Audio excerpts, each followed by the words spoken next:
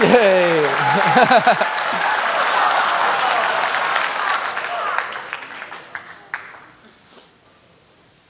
Just 1 second. Hopefully.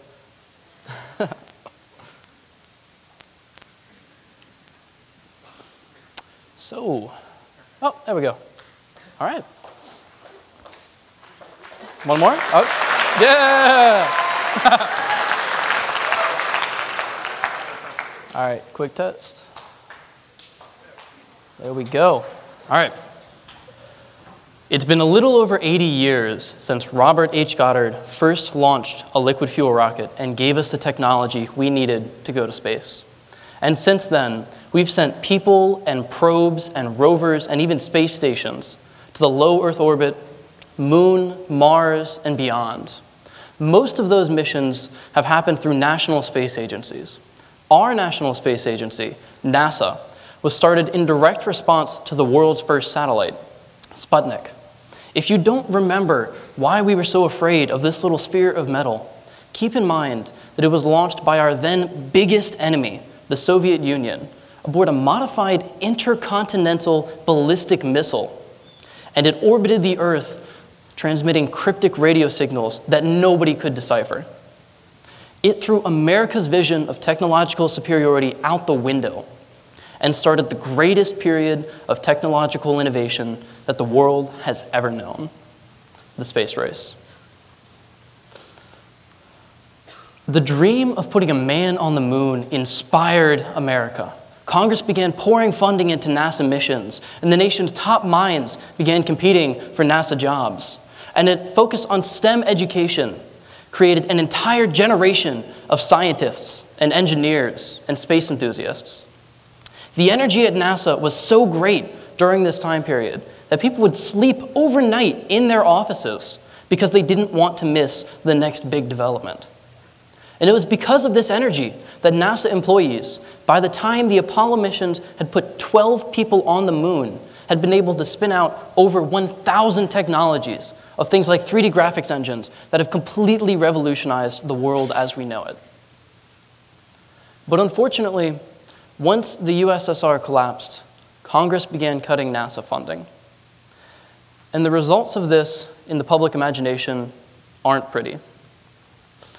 This webcomic basically reads, we know that NASA didn't fake the moon landing because if they were willing to fake great accomplishments, they'd have a second one by now. Some critics have applauded Congress's decision to cut space funding. They say that we need to focus on the problems that we have down here on Earth before we focus on following our dreams and getting up there. But these people don't see the big picture. They don't see that the tech spin-offs have improved the quality of life on Earth, that the experiments and the missions that we've done have completely revolutionized and have the potential to revolutionize our understanding of things like physics and technology and how we build it and how we use it. They don't understand that we, as a species, will never rest until we have been everywhere and know everything. But thankfully, other people do see that picture. They see the benefits of space exploration. Some people have imagined it and written about it before we've even had the technology to go there. The first book about space exploration imagined launching explorers to the moon in a giant cannon. From the Earth to the Moon was written by Jules Verne in 1862. That was before the Wright brothers were even born. Some more contemporary champions of space exploration, like Arthur C. Clarke and Carl Sagan and Neil deGrasse Tyson, have done things like performing research and writing more science fiction and doing PBS documentaries like Cosmos, and have just done everything they can to explore and explain to the public why space exploration is necessary. And that's because they see the technology. They know it's feasible. They're not just dreaming anymore. They know the benefits. They talk about space exploration's transformative effect on science and industry and national defense. They talk about its potential future million and billion-dollar industries like space tourism and asteroid mining. They talk about how we've run out of habitable frontiers here on Earth, but space, the final frontier, offers unlimited fresh starts and opportunities. They talk about how Earth's finite resources mean that one person's gain is another person's loss, but that the resources in space are so vast that it would take thousands of years just to exhaust what we have in our solar system. There's enough land, enough energy, enough water, enough space up there that we wouldn't have to fight over it. Things that start wars on Earth, things like territorial conflicts and disputes over energy, those won't be an issue once we get up there. And you might say to yourself, that seems a little unrealistic. How do we know for sure that space has the potential to improve humanity? And the answer is, it already has. This picture of Earth as the pale blue dot was taken by Voyager 1 in 1990 and was one of the key rallying points around the early environmentalist movement. It's among the most powerful and influential photographs in the history of photography because its basic message is clear. We are a tiny speck in the vast nothingness of space. And so far, there have been no hints that someone is out there to help save us from ourselves. It's forced us as a species to realize that the Earth will not last forever and that nobody but us is around to care. And it's been these stark realizations, combined with an increase in consumer electronics, that have inspired some individuals to step up and try and make space exploration a reality. Elon Musk and Jeff Bezos have started SpaceX and Blue Origin, both of which are dedicated to reducing the cost of getting up there. Richard Branson has started Virgin Galactic to try and make space tourism a reality by using suborbital planes. Startups like Planet Labs and Skybox are revolutionizing the satellite imaging business using miniaturized satellites. Planetary Resources aims to be the first successful asteroid mining company in history.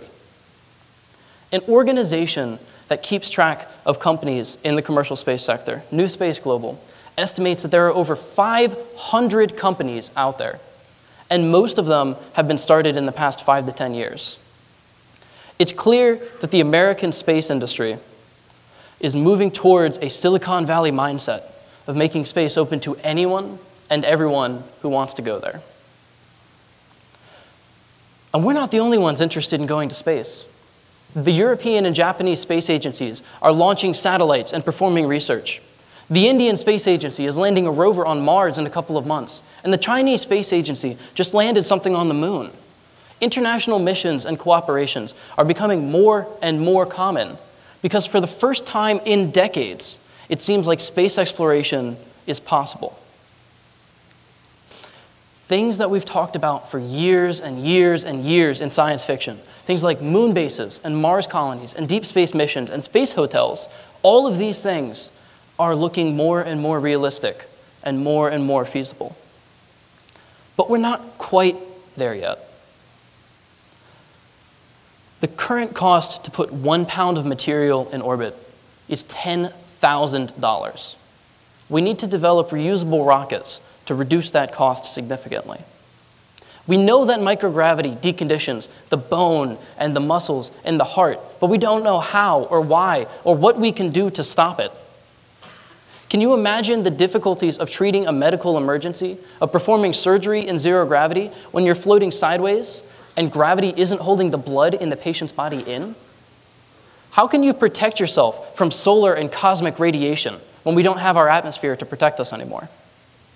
In order to get to Mars and to do deep space missions, we're probably going to have to build super ships, which means we're going to have to build it in orbit. But if you look at our current manufacturing systems, they don't work in zero gravity. And these are just the technical problems. What about the legal issues of having companies own asteroids, of selling products made in space? What about the political and cultural and social challenges of getting countries like America and China and India and Russia working together and agreeing on what the goals of space exploration should be? What about all of the other hundreds of challenges that we haven't even discovered are there yet? All of these things sound daunting. But putting a man on the moon made us realize that impossible is just another synonym for requires more effort. And what does that mean daunting is? Doesn't that mean that a daunting challenge is something that you and I can help contribute and solve within our lifetimes? We know we want to go to space. We know we want to expand our presence up there. We know we want to conduct science and expand our knowledge, to gain access to the limitless resources that are available, to help change the status quo on Earth, to help humanity move towards its next chapter of evolution. All we need are the people to get us there. And that's where you and I and everybody in this room come in. Because we can do it within our lifetimes. And once we do it, once we get up there, I can promise that our world will never be the same. Thank you.